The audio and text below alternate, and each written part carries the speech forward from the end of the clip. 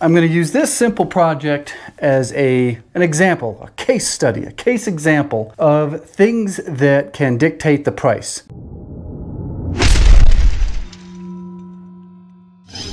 First thing is, you can see this is a vaulted ceiling. If it was a standard 8-foot ceiling, it's a lower price. When you have to get out a large, heavy step ladder, it increases the price. How many flights of stairs are there? If there's a flight of stairs, it costs more than if this project was on the main floor. All that stuff is labor. Your technician, your service provider, your handyman, your remodel guy, stuff that he has to do that he gets paid for. A lot of times I do work in condominium complexes where I can't get close to the unit. How far do I got to carry the materials? That also increases the price of the job. Don't think of it as just the time the guy has tools in his hands on the ladder right here. There's a lot of work just to get here. This is about a 10.5, 11-foot ceiling. One thing that's giving me a good indication that this does not have the reinforcement for a fan is there's only one light switch. So there's one switch that sends power up here. Typically in the 90s and more so 2000s, there will be 2 switches, sometimes 3 switches in a master bedroom. One is pre-wired for the fan, one pre-wired for the light that goes with the fan, and one is going to be your switched outlet. This master bedroom only has 2 switches, and one only goes up here. This is a builder grade light fixture. It's very rare to see these still in place. I'll be removing this popcorn ceiling at some point over the next year or so. Builder grade light, still here, 25 years old. Another thing people often get confused about is why I don't go turn the breaker off. I just turn the light switch off.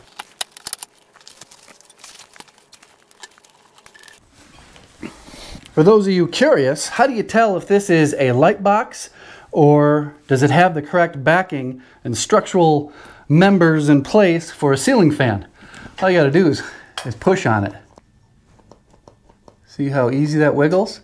So there is a roof truss that goes right here, and it is nailed right through here. The light box is nailed to the roof truss on one side. It does not have any framing member, doesn't have the bar that goes between the roof trusses to support this. I don't know how many times I've gone into people's houses and seen a ceiling fan installed in just one of these light boxes here. So what we're gonna do is we'll pull this light box down and we will install a remodel fan box kit.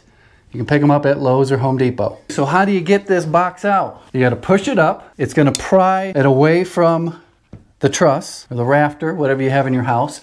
And then you're gonna take a little flat bar. You can use a big screwdriver. Get in there and you're gonna pry. And you're gonna push it up on top of the drywall this way. And then you can use a pair of needle nose, you can use a pair of dikes where you grab the nail and you just kind of squeeze it and then pry. Squeeze it and pry and then feed the wires out through the hole that they came in on. These light boxes have a little clamping flap that bites in to the insulation on this wire. So you also have to use a little screwdriver or this little pry bar. You pop that up in there, give it a little twist. It'll create enough space so you can feed those wires back out. Not sure what the insulation is in here. I don't know if they have bad insulation in here or blown-in insulation in here. You can see I have this pushed up and it's just about ready to pop up on top of the drywall. You just push this up and then I'll start prying from this side. Another method to easily get this to pry away from this truss is you stick your handle of your hammer up in here and just give a little pop like that. Right in there. See that piece of wood? That's the truss. Now I can get my little mini pry bar on there and start prying it up into the cavity. I see batt insulation. That's good for me. It means I'm not going to have a ton of blown-in insulation falling down. Now before I get too far, I'm going to undo the ground wire from this little ground clamp. Straighten it out so it fits through the hole in the box. Nice and easy.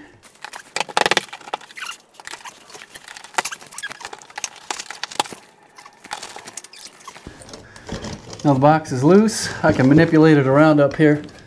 And the idea is, since I'm not keeping this box, if I've got to break that tab off that's holding those wires there, I can do that. Sometimes you can get it to come down. but not with this one unless I break up the box inside there. It's got these big tabs that have nails fed through it. So getting it to come down through this hole isn't easy. Okay, there's the wires. This is the hole that they went in. Now, this box is gonna live up here. Push it up out of the way. It's pretty easy. Seems a little complicated. I'm going real slow for the camera, but this is a very, very straightforward install for this type of situation. This is a ceiling fan support box with brace kit for a remodel. You can get these for new construction where they're meant to be nailed in to the trusses. This is the brace bar. It's actually going to go in just like this. This part here is going up against the truss, and this part here will unscrew and go against this truss. What you want to do is turn this turnbuckle, which is this bar here, so that these pointy things sink, press right into the wood trusses. Okay, I've got it spun out a good bit. I'm going to be pushing this up in there. I'm going to use the end of my hammer handle to push that insulation up out of the way as I feed this in.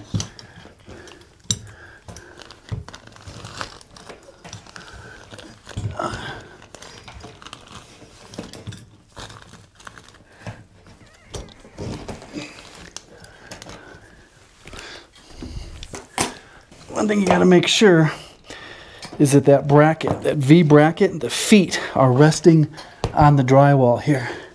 That's going to get it positioned just right. So what I did is I reached in and I flipped those feet pointing down. Spin this way.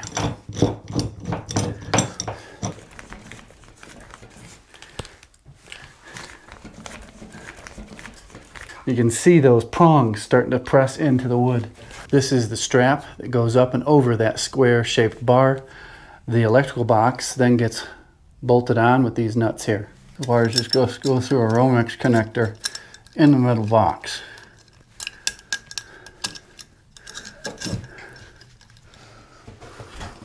Do this without dropping these. Sometimes when you push this metal box up, getting it lined up just right, it can pop that little bracket off. So just gonna get one started.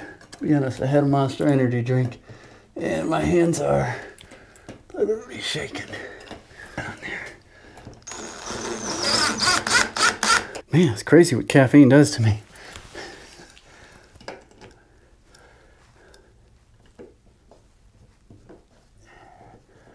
Oh, how do you thread it? Hope so. If not, your fault. There we go.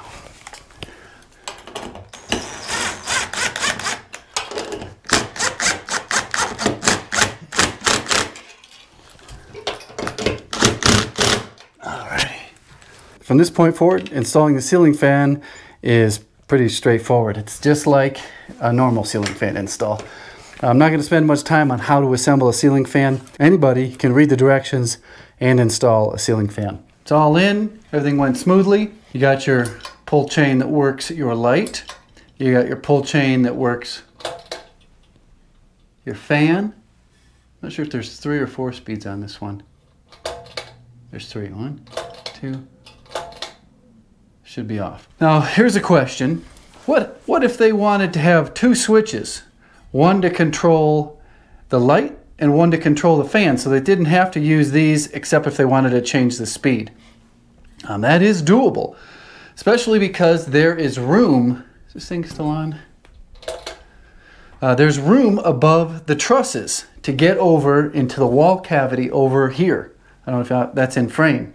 There's a drop, that's attic access over there that a human can fit in. There is also a closet, a master closet there. If you have to do a wall repair, you got to cut into the wall, you can easily do it in the back of a master closet. In this case, I probably wouldn't need to. I could get up into the attic, I could drill through the top plate, pull out the switch box. I'd make the switch box larger. I'd run a 14-3 from the switch box, run the 3-wire up into this attic cavity. And then, once I had this box pulled down, I would run my fiberglass glow rod, as they call them, because they glow in the dark, all the way over to here. I'd tie my 3-wire on, because I can't get up in here at all. I can get over there. And I'd run my glow rod up through here and pull the 3-wire over, piece of cake. The black and the red tied into the switches. So you have a switched black, you have a switched red that typically gets tied into the blue wire that goes to the light. Let's see here. There's probably should be some sort of disclaimer. Don't try this at home. Do it at your own risk. Read the directions. This is for entertainment purposes only. There you go. Out of the way, Grandma! We got more money to make. Whew, hold on. 2 more stops today. Pricing. You probably want to know the pricing. Sit down, buckle up, put your diapers on. Standard pricing for it's like a homeowner house for a ceiling fan light kit at 8 feet is $150. You go above that up to 10, 11 feet. This one was pretty easy. I didn't have to move any furniture. I did have to go to the 2nd floor. That'll be $175. Not that much. Probably not. You're probably thinking, oh, it should be a lot more, Handyman, because you charged $125 just to put a smoke detector in. Well, that just got me there, that $125. I could have stayed and put an entire light fixture in for the same price. But there's minimum charges to make it worth my time to drive across town, pull the trailer, get the tools out. The removal of the old light box and the installation of the fan box, that's $250. That probably doesn't sound like much to you either, but I was only there for, God, I don't even know how much I was there. I need to start a clock so people can time me. Probably an hour and a half with filming. They paid for the ceiling fan. I paid for the remodel kit, the ceiling fan remodel box kit. What's that? $250, $350, $425. 425 bucks. Oh yeah, $425 in an hour and a half. No. I drove 20 minutes there. Now I'm driving 40 minutes in the opposite direction to the next stop. Got to tack that on there too. Right. See you in the comments. Handyman, you charge too much. You're probably ripping out little old ladies. No, I don't work for little old ladies. There's one older woman that I work for, and that is it. Most of them are my age or younger.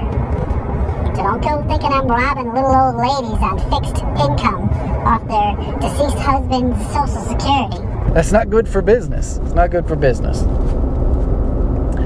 All right, we're going to have another discussion over on the Handyman Business YouTube channel about what I look for in a customer at this stage. I'd work for anybody back in the old days just to get in front of someone and try to sell myself for future work. These days, 12 years in, what am I looking for and what type of work am I looking for in a new customer? All right, goodbye.